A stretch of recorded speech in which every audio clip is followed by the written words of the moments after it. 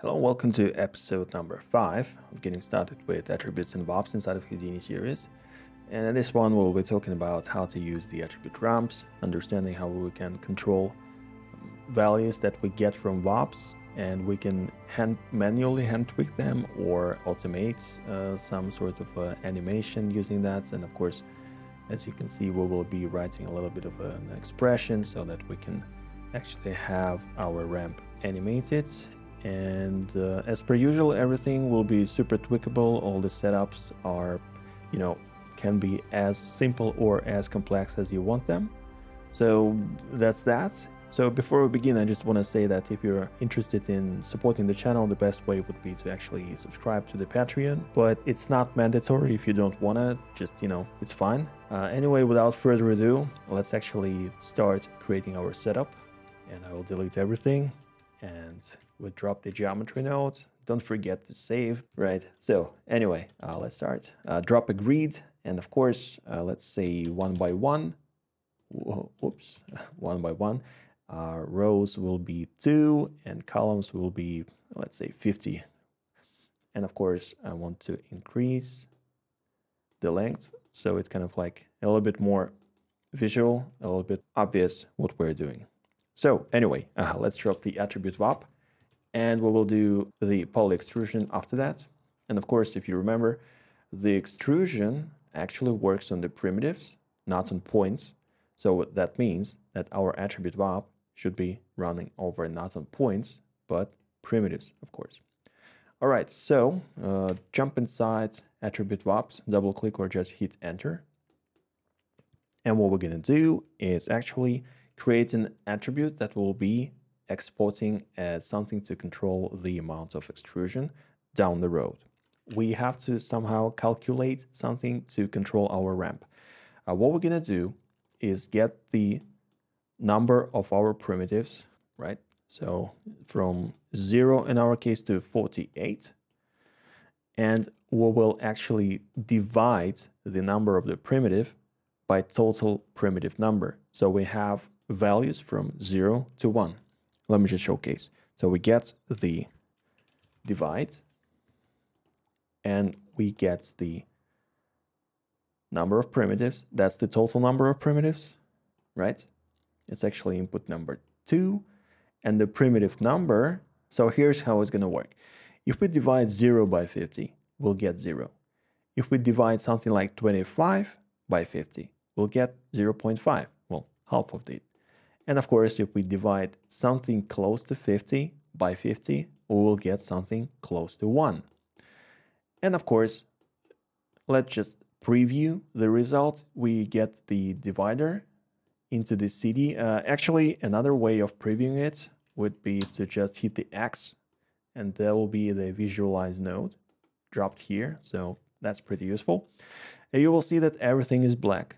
Why is that? If you watch the previous video, you will know that in order to have the float as a result of division of two integers, so basically right now we are dividing anything by, we are dividing the primitive numbers by number of primitives, but Houdini thinks that we want the result as an integer, and the integer result will be either 0 or 1 or 2 or something else.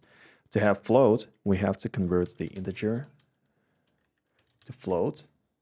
And that will make it understand that what we need is, well, as a result, we need a float.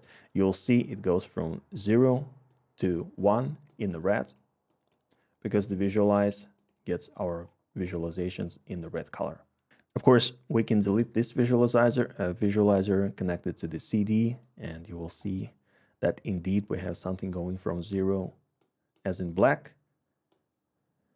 Actually, somehow I connected the number of points. We actually need the number of primitives, of course. And you will see that indeed it goes from black to white, from 0 to 1. All right, next up, I will actually do the export of this attribute. It will call bind export, connected here, and we'll name it, let's say, extruder, just for the sake of us remembering what's going on. In this case, sometimes you might come across some tutorials that will actually indeed say that you can you can actually do it by the color. However, if somewhere down here you will have the color attributes overriding it, as in the primitive, you will see that it kind of destroys the whole effect.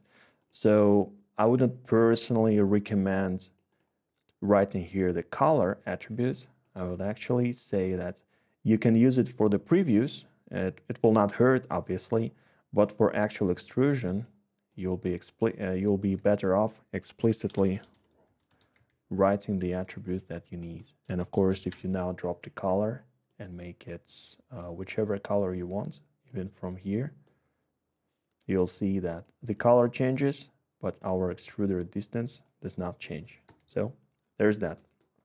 Anyway, I'll leave it on just for visualization purposes for now. And of course, next up, we now want to drop a attribute rump to actually control how our this kind of like staircase is being controlled. How do we do that? Well, as the name suggests, we need to drop the ramp parameter. Here it is. I'll move it to the side. And of course, this ramp will be color and this ramp will be color as well. And we have the inputs. And obviously, as you can see right now, everything stays kind of the same. However, if we now go outside to our geometry and see, we'll have now a way to control our staircase, and that kind of like already working. However, I want it to be a bit different since we're not actually controlling the color itself, but we are controlling the float as a result of our division that we had previously. I would say we need the ramp type not to be RGB color ramp, but spline ramp, and it says float. So here it is. For whatever reason, it destroyed itself, but it will go back just fine if we go back outside to our geometry. And let's maximize it a little bit. You will see that indeed everything works as expected. All right, so next up, the interpolation, as you can see, we can set to, for example, Catmull ROM, so it looks a little bit more smooth. This one, again, Catmull ROM.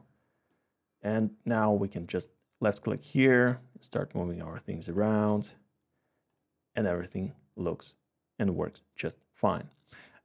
Finally, I just want to show you how I create. By the way, you just can select this pin, you can press delete, or you just can right click delete.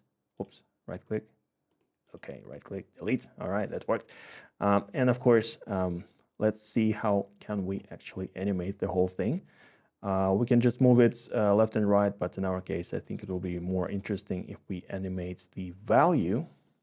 And you will see that we actually can write some sort of a simple rule to animate our things right here. So for the value, so here we can write sign $T, let's say multiplied by 30, press enter. And indeed, if we now animate the thing, I'll just hitting the up arrow key to animate it, not just, press this button. You'll see that play, up arrow. That's kind of faster. You can pause by hitting the up arrow. You can go back to the very first frame by holding Control up. So that's really useful. Anyway, so as you will see for now that we animate a little bit here and there, so you'll see that it actually goes from 0 to 1 and it goes to the -1 because that's the sign function for you basically, right? However, we can improve that by basically writing this divided by 2 plus 0.6, so it never goes below 0, and it hovers around somewhere from 0.1 to 1.1. So let's see what we have.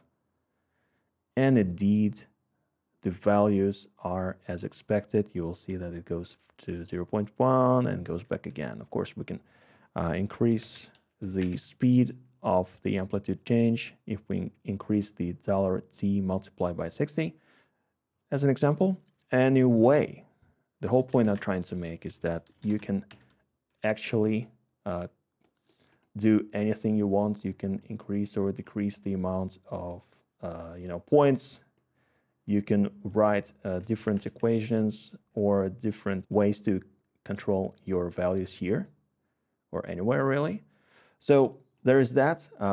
Basically what I'm saying is that you can actually calculate simple ramps. In our case, it was extremely simple, so to speak, because the only thing we did is we divided the primitive number by the total number of primitives.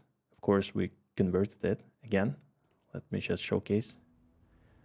We got the primitive number, divided it by number of primitives, and that resulted in 0 to 1 results, which we then fed into the ramp that we use to control our extrusion, and that's the result. So hopefully you learned something new in this video and you like what you see, and of course if you do, hit the like button. And if you want to learn more about Houdini and attributes and Unreal Engine and many other things, really, we have a lot to cover, don't forget to subscribe to the channel. And of course, if you have some ideas and suggestions, don't hesitate to leave the comment. I wish you have a good day. I hope to see you in the next video, and goodbye.